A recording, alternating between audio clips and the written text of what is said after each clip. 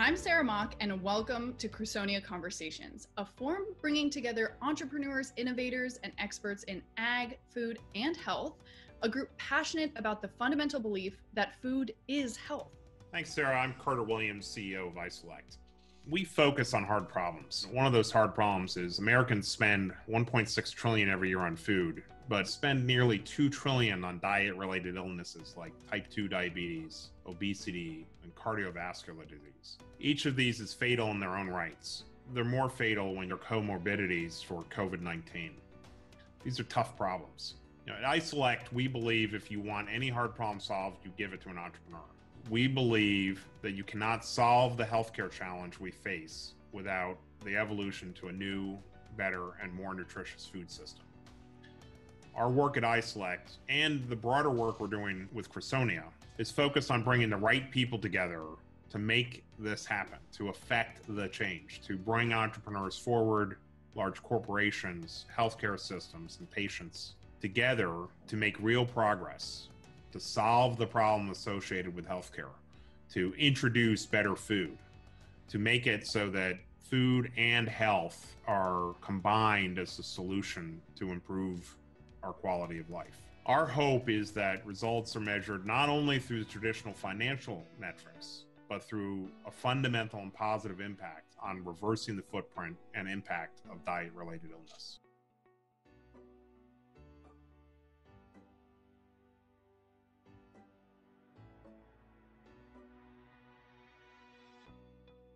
Today, we're talking about the intersection of sugar and health.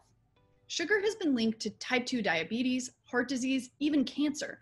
And in the midst of a global pandemic, its effect on immunology and potential to increase susceptibility to COVID-19 make this a critical time to talk about structural and systemic challenges and potential opportunities of America's sugar addiction. Here to help us dig into those links between food and health and the opportunities for investing in the future of health, food, and agriculture, we're joined today by Carter Williams and Dr. Robert Lustig.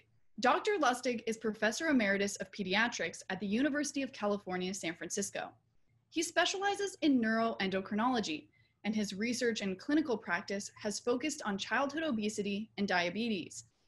He has fostered a global discussion of metabolic health and nutrition, exposing some of the leading myths that underlie the current pandemic of diet-related disease. And Carter Williams, CEO of iSelect Fund and founder of Crusonia.org. iSelect is investment with impact, a firm that believes deeply that investment at the nexus of food and health will both contribute to social good and create significant financial growth opportunities. Welcome to both of you. Thanks for joining us today. Let's dive right in. Dr. Lustig, I want to ask you kind of right off the top, is sugar toxic? The answer is sugar indeed is toxic. There are three things that sugar, and in particular the molecule fructose, the sweet molecule in sugar, do that other nutrients that we consume don't. The first is it generates fat in the liver. And that liver fat causes liver dysfunction, insulin resistance, and insulin resistance is the hallmark and the driver of all of these chronic metabolic diseases. Second thing that fructose does that other molecules don't is it causes the aging reaction. And fructose, that sweet molecule, drives that reaction 7 times faster than glucose. And then the third thing that fructose does that the other nutrients don't is it activates the reward system.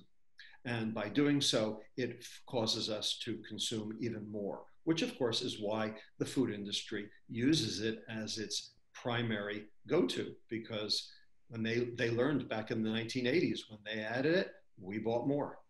I'm curious whether or how much you both think that the US's agricultural policies are currently having a direct influence on diets. Are the way we subsidize kind of grain production, specifically corn production, do you think directly contributing to the public health crisis? Yeah, I think it creates a rigidity in the system. So that means us as investors, we want to look at other ways to produce good ingredients in the system. They may not be perfect, but they might have a lower glycemic index, and they might have enough of a profit appeal that we can start to move those systems along. And if farmers then say, well, that's a reasonable thing, and they start shifting, that's going to be part of the mix. But we really see it as sort of this sort of refinery system problem. And our role is, what are the innovations we can stick in there that are profitable so that people want to adopt it? So I would argue that what we should be talking not about is a refinery model, but is the subsidy model. I think there are actually two separate models that have contributed to this, and they both have to be undone. The first has to do with subsidies for commodity crops.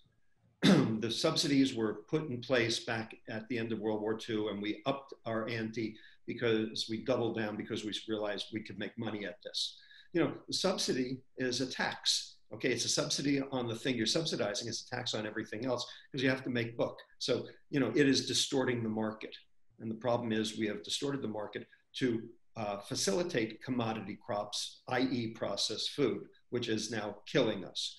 So that's the first, is get rid of the subsidies. So the question is, would the price of food change if we got rid of all food subsidies? I mean, there's no economist on the planet that believes in food subsidies because they distort the market. And I agree with that. I mean, even libertarians can get on board with that notion. Turns out the Giannini Foundation at UC Berkeley did this modeling exercise several years ago and found that the price of food would not change except two items: corn and sugar. And those are the things we actually do want to go up because we need to consume less of them. The second model is also now being changed, and that was the casino model of the insurance industry, because they did pay to play, set the rates, just like you do at a casino. They were happy when you got sick, just the same way a casino is happy when you walk in the door. But Obamacare, and you can think whatever you want about Obamacare, it did one thing that was effective. It capped insurance profit at 15%. Now the insurance company can't make money on you being sick. Now they actually want you to be healthy so they can keep the difference. The problem is they don't know how. So if you undid both the subsidy model on the food side and the casino model on the medical and insurance side, then you could actually have a level playing field, and we could actually change the food and change health in America. In the 70s, we saw this phenomenon of everyone realizing that fat is bad, and we took a lot of fat out of foods and we replaced it with other things. That turned out to be an incorrect way to solve that problem. When we're looking at some of these new possible innovations in this space, are you guys worried at all that in 20 years we're going to be having the same conversation about protein or about any of these other ingredients that we're trying to use as replacements for sugar? We think about it as investors. I think that we discover things down the road that we didn't know at the time, or that were difficult to understand at the time. There's sort of two factors. One, chemically, biologically, is the thing we're developing have a negative profile. Two, because of where it fits into the system, is it going to accelerate in its adoption? When we talk to other countries, they basically see the Western diet coming at them 100,000 miles an hour. Their consumers are doing better. They're moving into the middle class. They want to shift their food system a bit, and they're more and more adopting the Western diet. And it's hitting them a lot faster than it hit us. And so when we talk to policymakers in India and places like that, they're worried both, one, how do we serve up the Western diet? Two, how are we going to deal with the cost of associated healthcare? Because in our system, we don't have that right now. Our healthcare system doesn't have that burden. The net effect of all of that is there's going to be a lot of innovation that comes down. Whenever you're in a market where our technology is accelerating and consumer demand is pressuring it, and the economic pressure is more intense, is a perfect time to really look outside to startups and things like that for better answers. Well, I completely agree, Carter, but the fact of the matter is people have tried, at least thus far, recognizing what the problem is. And since we're talking about developing countries, let's talk about the story of India. Indra Nooyi, CEO of Pepsi, introduced the Good For You line. They always had the fun for you line, the Pepsi and the Doritos. Then they had the better for you line, like the Slim Jims. And then now they had the good for you line, like the chia seeds and the hummus and the pretzels and all that. And in 2011, PepsiCo lost $349 million. And Wall Street called for Indra Nooyi's head on a silver platter because she, quote, took her eye off the ball. She survived that, but you have not heard or seen anything relevant to the good for you line ever since. Yeah. In 2014, the Financial Times reported that the government of India went back to Pepsi and said, you have to reformulate Pepsi-Cola to stop the diabetes epidemic in India. So here's a government prevailing upon a conglomerate to do something very specific to try to improve healthcare, and they couldn't, and they didn't. Yeah, and that's where I think we're going to see this incredible pressure, certainly in the CPG side, that they have a real challenge, and Pepsi's a good one. I mean, of the CPGs, there's a list of people way behind Pepsi in this entire conversation. I did not know that story, but that just shows that the rigidities in their business are going to make it extraordinarily difficult for them to figure it out, which is, well, we believe in entrepreneurs, and why, we might see something come out of that realm that then get acquired by people like Pepsi, or open up new markets as people figure out what's going on the ground and what's the best answer. It's hard to turn an aircraft carrier around, especially when it's powered by sugar. Yeah. With what we know about the problem, I wonder if you can both kind of give from your perspective, what are some possible ways forward? I would argue that the paradigm actually already exists. It's worked once and it could work again. The paradigm is called differential subsidization. Let me show you how it worked. 1977, 3 countries, Norway, Sweden, Denmark, huge alcohol problem. And they were losing money on both sides of the ledger. They were losing money on the positive side of the ledger because of decreased productivity, because of employees calling in on their vendors. And they were losing money on the negative side of the ledger because of cirrhosis of the liver and car accidents. These 3 countries banded together in 1977 and passed 2 pieces of legislation that were yoked together. The first was they nationalized the liquor stores so that every liquor store sold the same fare at the same price. So you couldn't go someplace else and buy it cheaper. The second thing they did was they taxed high alcohol spirits, and they used the money collected from that tax to subsidize low alcohol beer. And over the course of the next 20 years, all 3 countries witnessed a reduction in cirrhosis of the liver, car accidents, which then plateaued at 20 years, and an increase in productivity that matched it. And those 2 pieces of legislation are still in force today in all 3 countries because it worked. It was the carrot and the stick. It wasn't the carrot, it wasn't the stick, it was the carrot and the stick. Differential subsidization. So how could that work today? Let me give you an example. Let's talk about soda. The beverage industry makes the soda. They also make the water. Why don't we tax the soda and use the money from the tax to subsidize bottled water? They make both. Why do they care which they sell? You gotta drink. Nobody doesn't drink. So they could make money selling the right thing and make everyone healthier in the process. And let them market their waters up the wazoo. I don't care. The point is, everyone would be healthier for it. The beverage industry would still make money, and the populace would still have their choice, but they'd have less availability of exposure, and everyone would get healthier. Differential subsidization. I want to hear your vision for a world that has a more limited sugar intake than what we have right now. What do the technologies look like? What do the regulations look like? What does public health look like? Well, the first thing is we got to find another use for sugar, because we got a lot of it growing. In terms of the food, I think that ultimately these various technologies that Carter has been talking about, figuring out exactly how to mix protein with fat in order to be, shall we say, palatable, tasty, and not generate an adverse metabolic response. The problem is that the FDA, because these things are, quote, food, because they're found in food, they don't ask for the chronic toxicity experiments. There's a difference between pharmacokinetics and pharmacodynamics.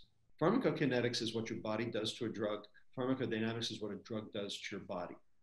The FDA asks for the former, not for the latter, because it's not in their charter, the Food, Drug, and Cosmetics Act of 1938. Ultimately, we need both. And the food industry doesn't want to do them because it can only hurt their chances of getting something on the market. It can only hurt their profits. What we're going to see on sort of the healthcare side is with new technology, people are going to manage their health in a more effective way. We're going to see a lot of the healthcare delivery models shift. Some of that's accelerated by COVID. And we're going to see a bulk of the next generation of entrepreneurs figure out how to eliminate waste, how to improve nutritional taste, and make those kinds of innovations. And it's utterly, totally clear. I can see those companies starting to assemble. But it's going to be a 30-year thing. It's not going to be a 10-year thing. You don't make these kinds of changes. It took us 40, 50, 60 years to get here. You mentioned earlier that an improved food system, a better food system is good business. I wonder if you can explain that a little, because I think one of Dr. Lustig's points here is the problem is bad food sells really well. So for who is a better food system good business for, if this food system has been good business for the current food players? Well, so that's where's the power? Is the power on the consumer or is it on the supplier? Right now, the supply chain is so tuned up to deliver corn, soy at a discount that it's very easy for the CPGs to sort of control the market because they've got huge price advantage through that entire network. So I would argue that there's a stakeholder that has been left out of the discussion, and that is the insurer. The insurance company has a lot of power and a lot of play in this. Ultimately, the insurance companies now want people to be healthy. As I said, the rules changed on them, and they don't know how. The question is food medicine? And the answer is good food is medicine, bad food is poison. Okay, it's that simple. It's not that bad food is neutral, it's that bad food is poison, but good food is medicine. There are 8 subcellular pathologies. Every single one of those is underpinning and driving chronic metabolic disease around the world. None of them are diseases themselves. There's no ICD-11 code for any of those, but every one of those is foodable, not druggable. There is no pill for this. And the insurance industry hasn't yet figured that out. When they do, the insurer is going to realize, you know what? We are the 1,000-pound gorilla that can take on the food industry. We're the only ones who can take on the food industry because we're as big as the food industry.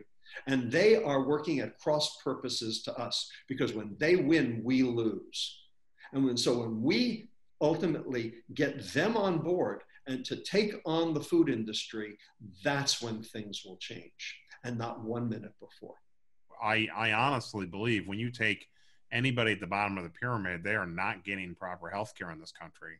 And it's because they're eating the wrong stuff. So we could either stick them into the expensive healthcare system, or we could get it so that they have a better way to get food and their lives are going to be improved as a result of that. And there's more than enough market opportunity serving those people more effectively. And it's an unmet need right now where they do want it, but they can't access it. Just think about what's happened to the price of insulin. It's gone up 1,000%. There are people who need insulin who will die without insulin, and they can't even access it because of the price now. The point is that pharma has to come along. And right now they're not alone because they're making a fortune doing what they do. Is there enough opportunity in improving health for healthcare providers and insurance companies that if they make the investment in food, they will net a profit out of the positive effects that come through healthier patients. Yes. Absolutely. Excellent. Absolutely. Now that we've had a chance to hear from Dr. Lustig and Carter Williams, hear them answer my questions, we're now turning to you, the audience. A few notes kind of about how this Q&A session will work. If you have a question for either one of our speakers, please write your question into the Q&A, which can be found at the bottom of your screen in the Zoom app. Our moderator will put you in the queue, and when you're up, I'll recognize you by name, and your camera and microphone will be unmuted. I'm going to go ahead and turn it over to Maria Costanza, who has the first question for our panelists here today. Maria?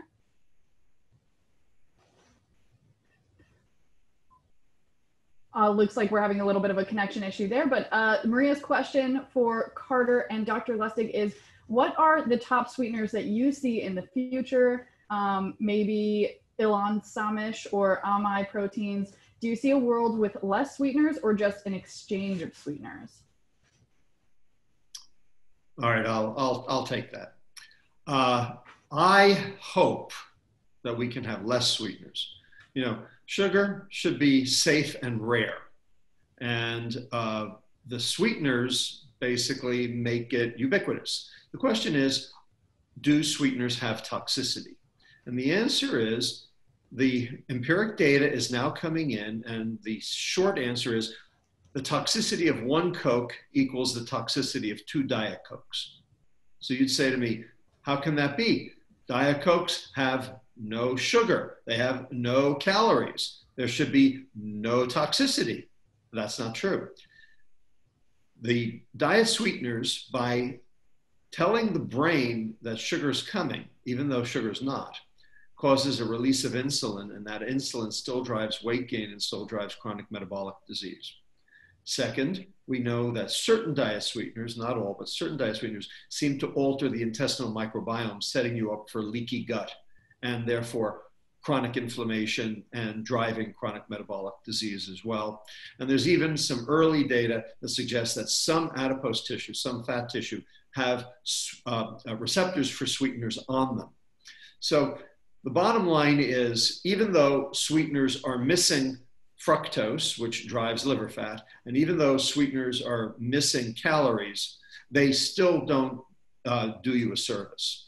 I would like to see us try to, steer toward real food, and certainly diet sweeteners are not any of those. Are there any diet sweeteners that are better than others? That's a tough question. Right now, stevia seems to have the best pharmacokinetic profile, but we need a pharmacodynamic profile in order to answer that question, and there are none because the food industry won't do it. This is a challenge whenever we're developing new technology. To some degree, entrepreneurs are trying to build a better product at a lower cost. And as we think about the food system and ingredients generally, a little bit of our question is we're trying to improve quality of food, make it reachable by everybody. And then there's a cost factor, and then there's a fact that certain people's behavior won't change. And so one view that we've had is, if we look at some of the alternate sugars, which we've been investing in, what will they improve overall health as a relative measure, and then we can keep working ourselves to more effective systems overall. It is a very tough problem in terms of both bringing new innovation to market, making sure that new innovation doesn't cause some harm at the same time, and sort of looking at the overall impact. And so that's why we work with people like Dr. Lustig to try to balance that out and try to understand what's the most immediately effective solution to try to move people along. Thanks for that answer. Just a little confusion there. Apologies to Ilan Samish from My Proteins. That was your question, not Maria's. Maria, we're going to come back to your question in just a moment, but we want to first have Ed Rogers go ahead and ask your question live. Your mic is ready. Sure. Dr. Lustig, I was curious if you're familiar with the rare sugars, tagatose and allulose, and if you have an opinion about those. And if you're not familiar with them, I'd be happy to talk about the physical and health benefits of them. Right. I am familiar with them, and what I can say is we don't have the data yet. We have the sweetness data, we have the early pharmacokinetic data, but like I said, we don't have pharmacodynamic data. We don't know what the brain does yet, and we don't know what the adipose tissue does yet to these sweeteners. They are possibles. I'm not going to, discount them. I'm the science guy. Show me the science, and we don't have it yet. Yes, they exist. Yes, they're being developed. Yes, they are on fast track with various companies. Yes, they've been given sanction by the FDA as generally recognized as safe. That doesn't mean they are. There are many things that are generally recognized as safe that aren't. There are 10,000 items on the GRAS list. You think you can actually eat 10,000 items and it won't kill you? The bottom line is we don't have the data to support their ubiquitous and global use. May I ask a follow-up? Sure. So I'm not sure I agree about we don't have the data. Tagatose has been around for at least 20 years. We've got an extensive bibliography that discusses the health benefits of Tagatose. It's probably got close to 100 footnotes, different research papers. The data shows that it reduces postprandial and fasting blood glucose levels, postprandial and fasting insulin levels, reduces HbA1c levels, reduces total cholesterol and increases HDL, good for the gut, good for weight control, does not trigger the brain to overeat, actually increases the sense of satiety and therefore helps lead to weight control, also safe for teeth. And our company can make it from either commodity starch or from byproduct starch from other food processes at a cost that will challenge high fructose corn syrup costs. Well, I would be very happy to see all the data. If you want to send me, your portfolio, I can take a look and see whether or not, it actually says what you say it does. Love to follow up with you afterwards. Absolutely. So, Dr. Lustig, one, when we do a drug, we go through trial process. But as I think about it, as we're looking at new foods, there's no, trials are done because they're sort of mandated. But what's the right architecture to, as we're thinking about new foods and we're talking about food as health, what's the right architecture to do that study? Is that independent researchers doing that study? They're not really going after an FDA thing, but is there some other structure that we should be thinking about for doing that? So that is a very, very pointed and important question, Carter. How does nutrition research get done in this country, and by whom and for whom? As you probably know, there is no National Institute of Nutrition at the NIH. It has been proposed, but it languishes. I think that would be the best place to start, is to actually have a central clearinghouse of nutritional information that can be believed. Because right now, the food industry is in charge of nutrition research in this country. And what we've learned, and I can point to the papers and the data, what we've learned is that when a food industry concern does its own research, it is 7.36 times more likely to come up with a result that's beneficial to that industry. Yeah. That would suggest highly that the industry-sponsored research is biased. We need an independent clearinghouse for nutritional information in order to be able to manage this properly. So thinking through those incentives, do you think the health insurance companies might be willing to help underwrite part of that? Or is there a conflict there? I don't know that there's a conflict there per se. Ultimately, what I'd like to see is that the NIH, basically get the money, and that it's done, through taxpayer dollars. And that there's no inherent conflict of interest. That would be the best way. Yeah. And unfortunately, you also have to make sure that the scientists who are in charge of that institute are not on the take. So many it's just food system are. Yeah, important points there. I want to bring some of our questioners back in. Maria Costanza, would you like to ask your question right now?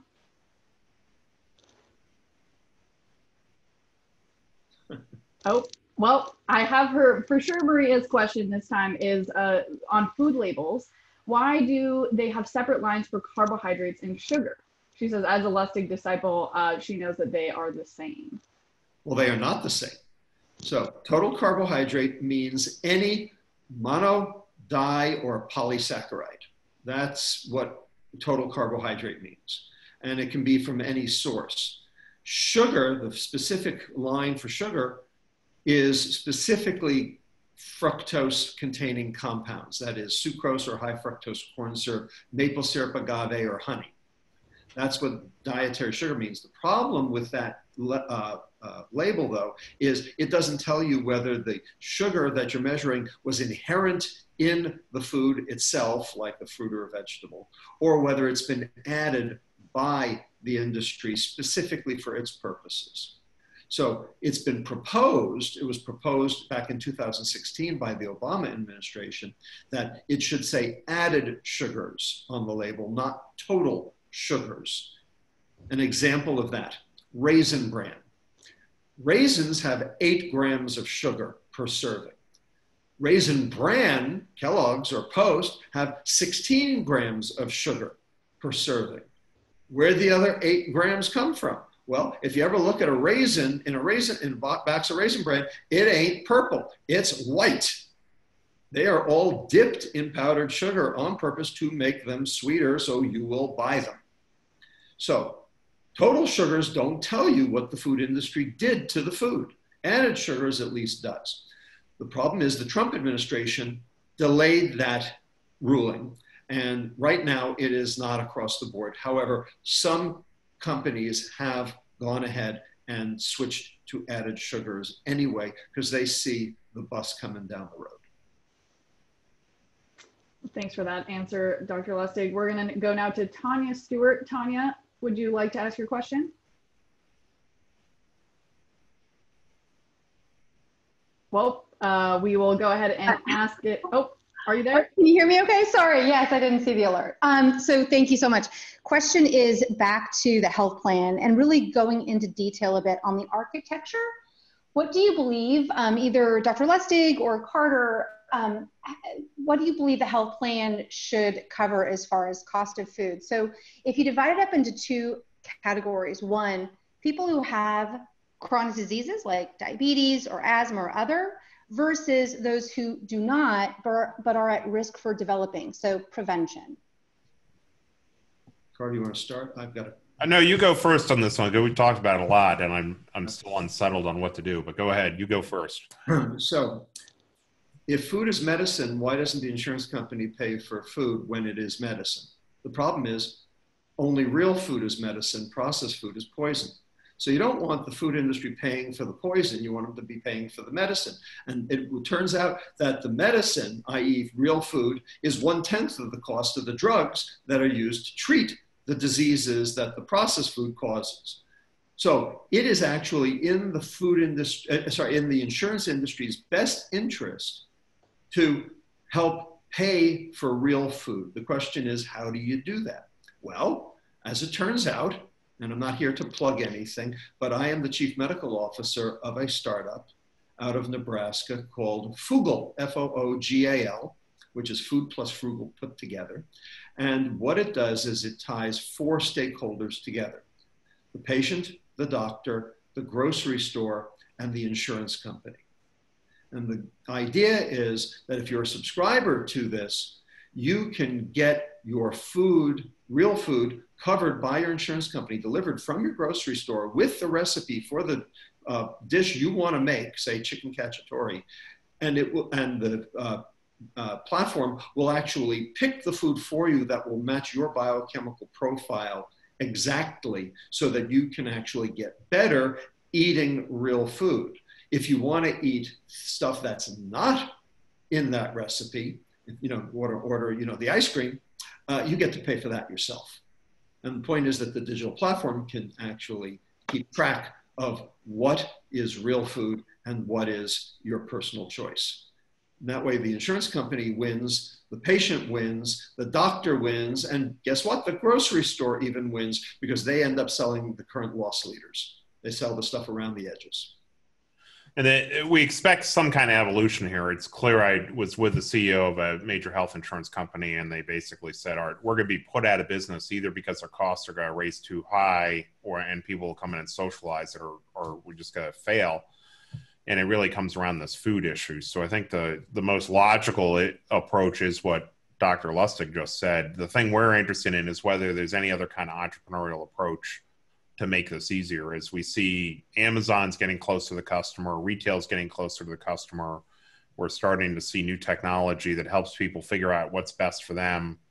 We're developing new ingredients that are at a lower cost, and there's some combination of innovation that's going to get there. But the practical reality is, to get to the next horizon on healthcare, we have got to solve the food problem, and it's immediately in healthcare companies' interest to do this, the insurers.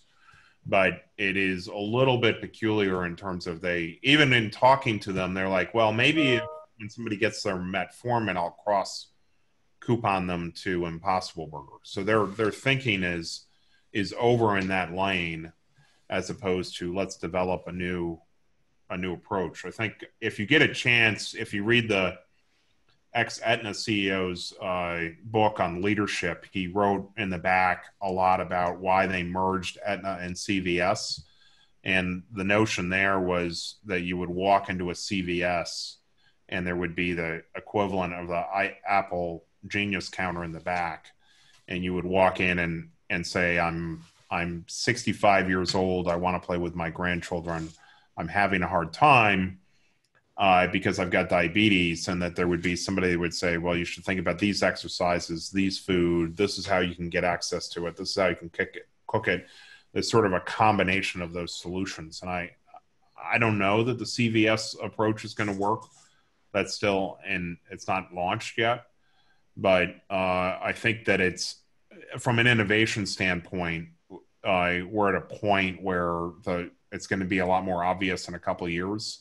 We're going to go through an iPhone-like revolution where the basic paradigm will be what Dr. Lustig just said, but some smart entrepreneurs going to step in and sort of say, here's some other ways to simplify that and make it broader. And I honestly think it's going to happen in the next 5 years because of the pressures are so dramatic on the system.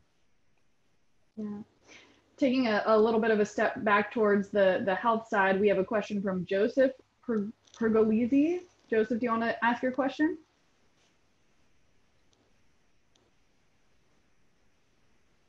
Are you there, Joseph? I know Joseph, so hopefully we can get him on the air, and it's Dr. Joseph Pergolesi. So he's usually a pretty dynamic questioner. So you need to unmute him, maybe. All right. Yeah, that was it. Thanks so much, Carter. Yeah, great synopsis and always interesting. So one of the disciplines I'm a specialist in is in pain medicine. And I always get questions from my patients about sugar and or artificial sweeteners and chronic pain. So I thought maybe you could maybe provide a little insight into, how you see that might have some type of contributory aspect to it. Well, there's no absolute here. There's no, one-to-one correlation. I can tell you that a lot of patients of mine, kids, I'm a pediatric endocrinologist, would come to clinic, obese kids, and we would, and they'd have numerous complaints and symptoms of various sorts. And pain was one of them. And when we got them on real food, a lot of those symptoms would often go away. Autoimmune disease would get better, and there's a reason why. I'm actually writing a book about this right now as to what happens in the gut in terms of changes in the microbiome and changes in this phenomenon called leaky gut that leads to inflammatory cytokines going from the intestine into your bloodstream. There is absolutely no doubt that changing the food changes your microbiome within 48 hours. So if a chronic pain syndrome is being driven by inflammatory cytokines, there is a very good chance that you could make a difference by sugar reduction and by eating real food. Now, on any given patient, I couldn't prove that. But there's certainly a fair amount of data that supports the notion that by improving the microbiome, you reduce leaky gut, and therefore you improve inflammatory response. A paper just came out yesterday from my colleagues at UCSF in the journal Cell that looks at the ketogenic diet and how beta hydroxybutyrate alters intestinal microbiome, bifidobacteria, and also the Th17 cell, which is an inflammatory cell within the intestine. So that might be the reason, but I can't tell you that for any given patient. Okay, thank you. Our next question is from Sally Aldrich. So she wants to know, how do you address consumer demand with the US addiction to sugar and sugar being found extensively in fast food? Getting the average American to choose to eat better is a huge challenge. So looking for your guys' thoughts on that. Right, I'm gonna let you start with that one. Yeah, so my general attitude is price. I think that you need to make good food taste better and cost less. And so that's 60% of people ultimately make their decisions based on price. And whether there's a portion of that I'd like to remove out of the subsidy, just because I'm not a big fan of subsidies because they disrupt it. But we're very focused on trying to figure out how to make fresh food. Right now, the fresh food chain has about a 40% waste stream. So right there, without changing lettuce per se, if we can cut down the waste in that stream, and then we're looking at various new technologies that would boost up the taste. Can you make it so that something like kale is fresher? And if you've ever had like a really fresh tomato, it really is addictive in and of itself. Now, part of that's actually forms of sugar in it, but if we can make it so that most tomatoes, for example, have been bred to be stable for 2 or 3 weeks, if we can shorten that supply chain and make it so you get a fresh tomato and it has that incredible taste, then people will start to shift in that direction. But it really, I think, ultimately there's so much, you can put so much pressure on people to change, but ultimately, they got to go to the store and they have a certain amount of money and they can afford a certain amount, and they're going to buy what's cheap. So I'm going to give you 2 separate answers to this question. One is at the human level and one's at the governmental level.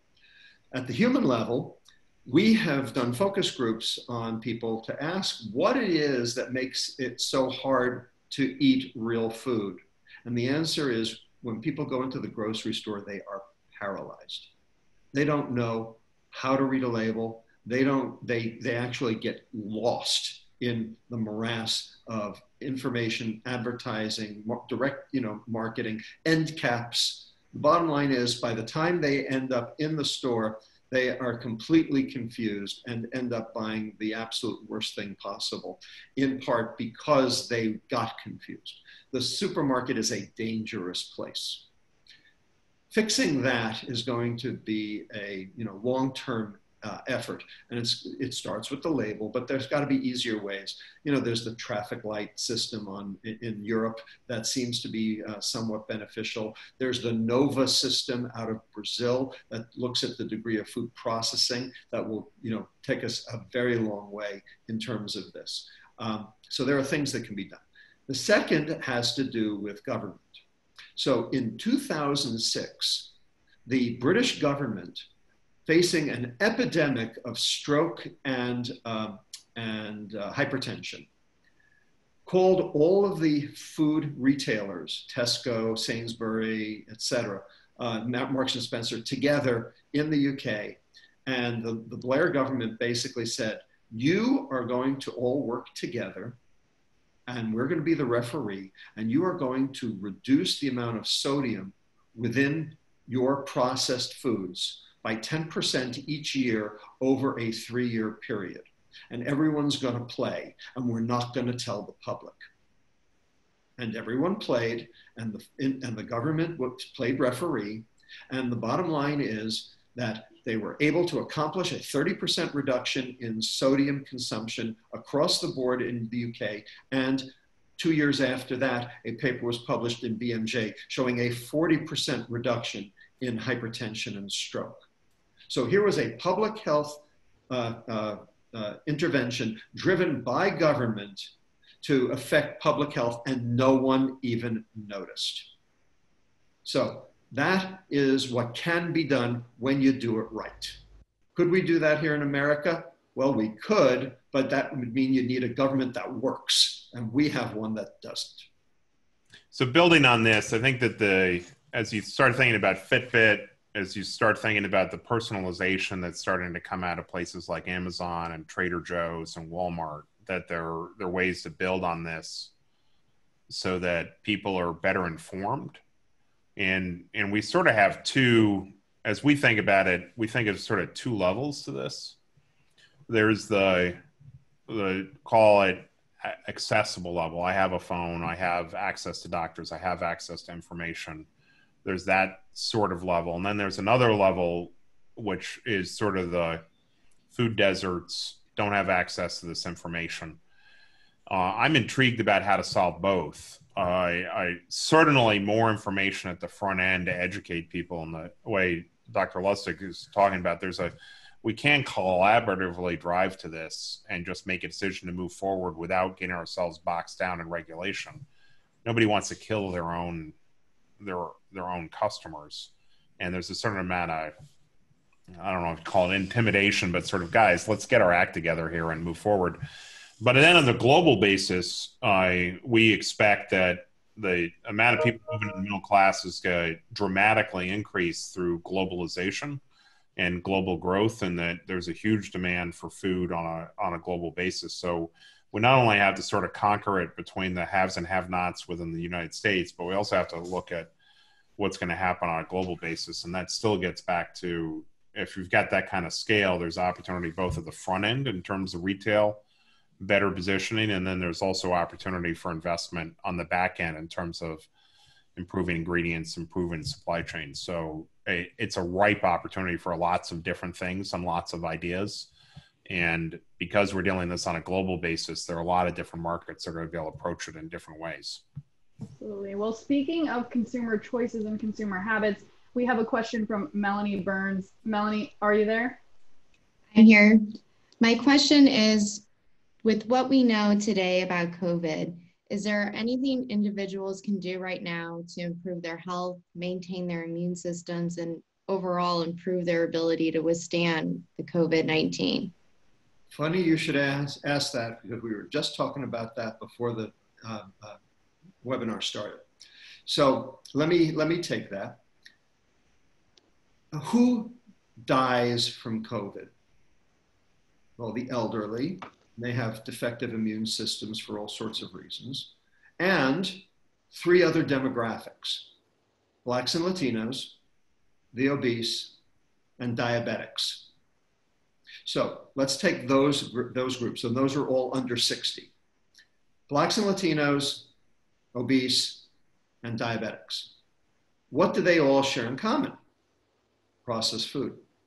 That's, Blacks and Latinos consume twice the amount of processed food as as higher socioeconomic groups. Obese, diabetics, and there's a reason. If you actually look at the biology of the COVID virus, it uses a portal to enter cells called ACE2, which is angiotensin converting enzyme 2, happens to be a receptor for a hormone that I take care of as an endocrinologist. I've known about this for a long time, and it's on every cell. It's particularly on lung cells and on blood vessels, which is why COVID ends up being a lung and blood vessel disease. Of course, blood vessels are everywhere, so that's why you now have neurologic syndromes and other inflammatory syndromes as well. The point is, insulin resistance, which is associated with being Black and Latino, being obese, and being diabetic, increases the number of ACE2 receptors on cells, thereby increasing the number of portals that the virus can use to infect, thereby driving a greater reaction. So that's one reason. Second reason, there is a breakdown product of fiber called butyrate. It's a short-chain fatty acid, and it is immunosuppressive. It is anti-inflammatory. Well, you need to consume fiber in order to be able to make butyrate, or you have to eat a ketogenic diet like this paper that just came out in Cell. Bottom line, if you're not making butyrate, you're not suppressing your immune system. And so that also increases your response to COVID, or at least it increased your response to SARS. We assume it's the same for COVID. We haven't actually seen those data yet.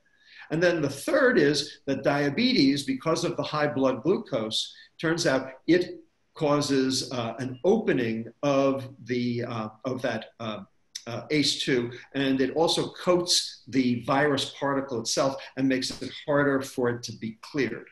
So high blood glucose seems to affect its infectivity and its ability to cause morbidity and mortality. Now, the question is, so we have a plausibility argument for why you should improve your metabolic health so you don't die of this disease. It won't stop you from getting infected, but it certainly could help you not die from it. We don't have the empiric data to show that, but it is a good plausibility argument. And geez, it will help every other aspect of your metabolic health. You know, this to be is a no-brainer. But the food industry is going to sell anyway. Thanks for that answer, Dr. Lustig. We're going to shift to Scott Barnett. Scott, are you there? I am indeed here. Thank you. And I have to, just to spring from Dr. Lustig's last answer, Dr. Lustig, I've read your books. I'm actually a member of the Black community and formerly, was quite overweight myself. And so I appreciate your response there related to COVID-19. By the way, new book coming. I intend to read it, but so your work on sugars helped me. Food, Pharma, Feds Fiasco. Perfect. Looking forward to it. Well, so I like the idea, the basic idea of eat real food. I mean, this sounds, this would be great.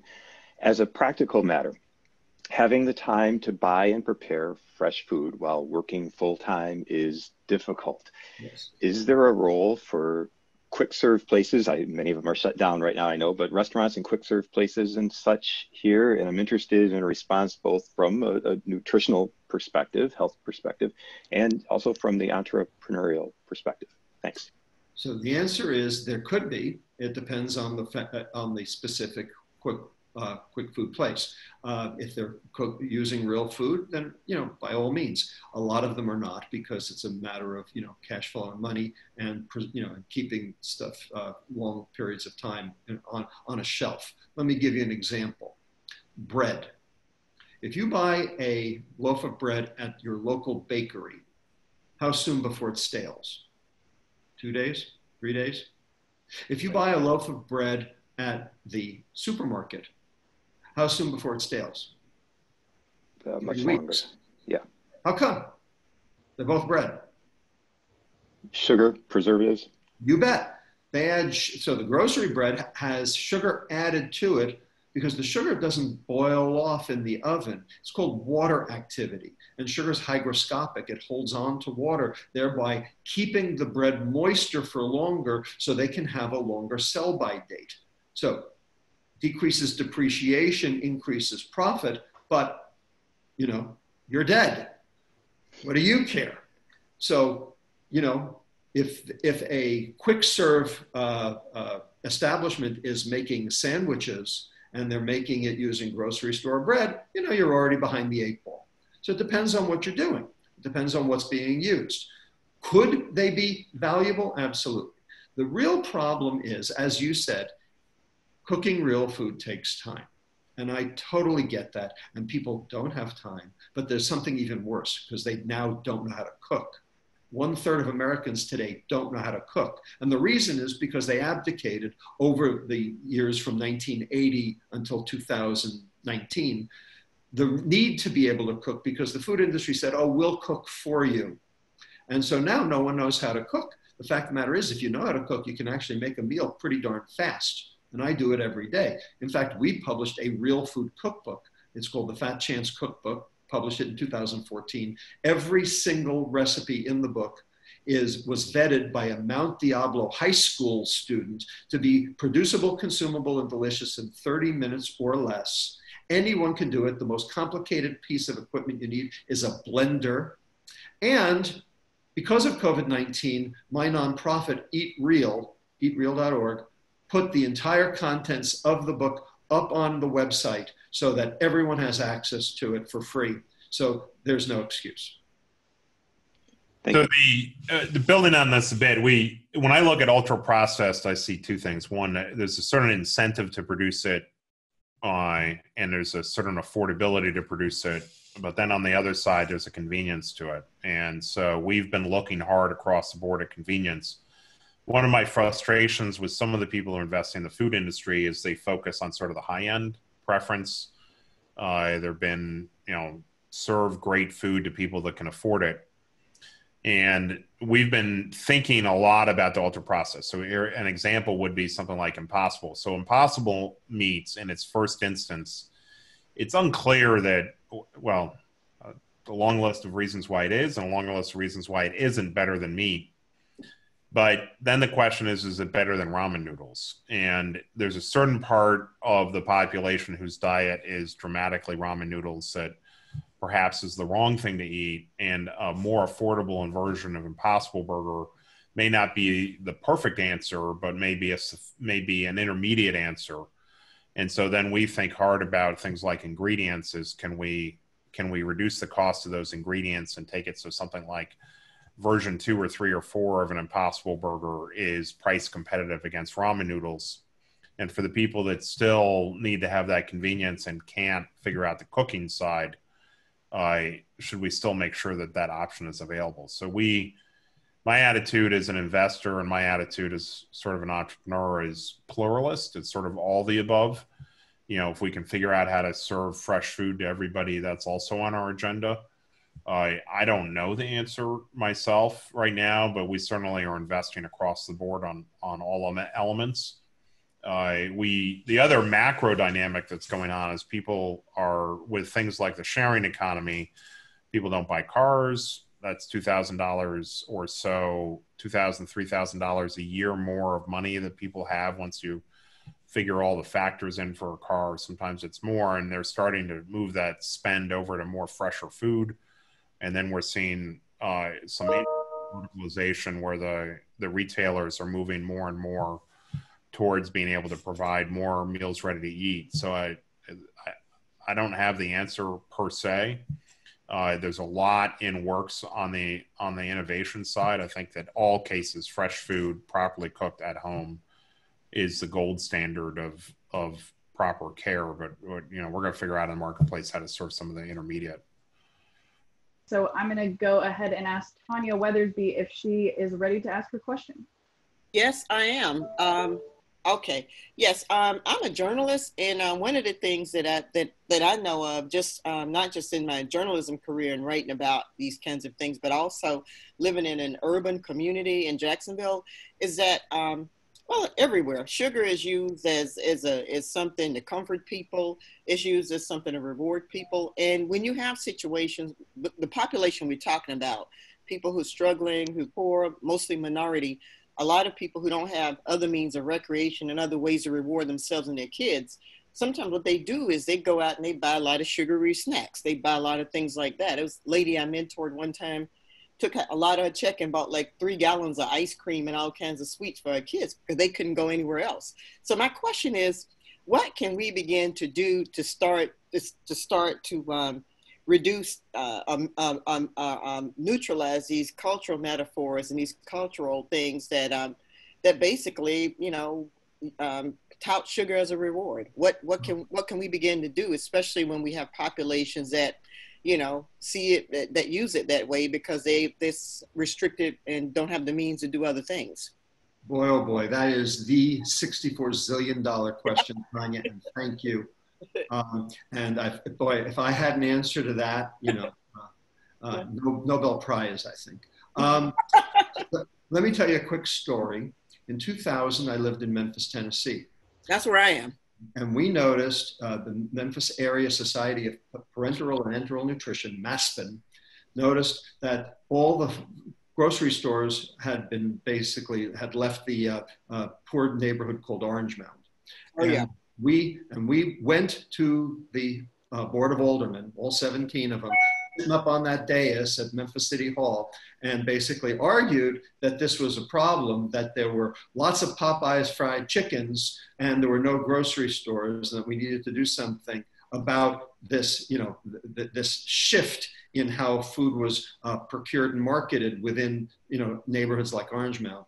And one of the aldermen, black guy, looked down his nose and his glasses at us from the dais and said, "You want to take away the single thing in these people's lives that give them pleasure?" Yeah. And I didn't have an answer for that then, but I sort of have an answer for it now.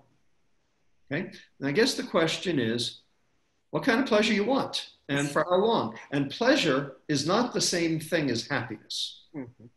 Okay. There are 7 differences between pleasure and happiness. What do you really want? You really want pleasure or you really want happiness? Everyone says they want to be happy. So here are the 7 differences. Pleasure is short-lived, like an hour, like a meal. Happiness is long-lived, like a lifetime. Pleasure is visceral, you feel it in your body. Happiness is ethereal, you feel it above the neck. Pleasure is taking. Happiness is giving. Pleasure is experienced alone. Happiness is usually experienced in social groups. Pleasure can be achieved with substances like cocaine, heroin, nicotine, alcohol, sugar. Happiness cannot be achieved with substances. The extremes of pleasure, whether it be substances or behaviors, all in the extreme lead to addiction. There's an aholic after every one of those: alcoholic, chocoholic, shopaholic, sexaholic. But there's no such thing as overdosing on too much happiness. And finally, pleasure is dopamine and happiness is serotonin. 2 different neurotransmitters, 2 different areas of the brain, 2 different sets of receptors, 2 different mechanisms of actions, 2 different regulatory systems. They are not the same. So which do you want, Tanya? You want pleasure or you want happiness? I'm all in for happiness. Well, yeah. Get with the friggin' program, people. Well, so building on this, to help them move that along. And I wrote a book about it. It's called The Hacking of the American Mind. Okay. So building on this a bit, we always think about how do customers react, and there are people who've changed their diet, and when you ask why they've changed their diet, you start to get some really interesting questions. And I think exposing that more, it's a sense of a mentorship model, but exposing that more helps people start to find their own journey. But very specifically, when I talk to anybody who says, I changed my diet, I lost X amount of pounds, I say, what influenced you most? Was it a book you read, some doctor you told it, or your kids? And I would say 99% of the time, they say my young adult children changed my behavior in some particular way to a different direction. So that set of education has shown up as an important influence. The thing I would love to do with you specifically, I think you and I've talked about this briefly, or maybe I had this conversation with Lyman. Yeah, we did. When we're talking about what we're trying to do with Crusonia is the concept of if you're Robinson Crusoe tossed on an island, you can sit there and wallow in your situation and try to catch fish, or you can build a boat, you can build a net, you can increase the amount of fish you get and increase your survival. So there's a certain amount of entrepreneurship involved in every advancement that we take. I would really be intrigued, because I don't know the answer exactly here, but one thing I've wanted to do specifically when we think about what we're trying to do with Crusonia and Memphis is really take all these ideas and use Memphis as a proving ground for the new food system. Mm-hmm. I think it would be interesting to write a cookbook. When we were down there last year, there were some great chefs that came in and cooked some really unique food. And I think it would be interesting to write a cookbook tuned for Memphis, which takes the best of what United Healthcare is trying to do down there at Church, what's it called? Church Street? Church Health Center. Church Health Center, yeah. Take that, and then Dr. Lustig did his fellowship down down there for a little bit. Is that right? Or you were in Memphis? In Memphis. What were you in? I was an associate professor at St. Jude and at Levana. Okay. So he's got some perspective, but I would be interested in seeing some personal interest stories about people who've changed their diet Mm-hmm. And it would be interesting and fun maybe to assemble for our event, once we wander back in May, maybe a cookbook that takes the practical challenges and really puts it in a context of this community, what diet, what food both sort of still tastes good, still makes you happy, and still makes Dr. Lustig happy in terms of, I think that would be a fun project to work on. So yeah, I think so too. And also, I don't know if Lyman told you this, but I've also traveled extensively to Cuba, and they're doing a lot of things with food sustainability, but you can also look at even these countries that struggle with all the issues we know they struggle with. You look at the fact that a lot of them, they still have they have fewer health problems than we have, and they have a lower mortality rate. But one of the things I noticed when I was there is that whenever they got something sweet to eat, it was like a reward, like the ice cream part. That's the only place they went there as a reward. And I often thought about, people would take their kids there maybe once a week, if that much, as a reward. And then I think about kids who go every day to the 7-Eleven, to get chips and junk here, big difference right there. Let me make it clear to you, Tanya. I am for dessert. Oh, me too. For dessert. All right. I'm not for dessert, for breakfast, lunch, dinner, and snacks. Yeah.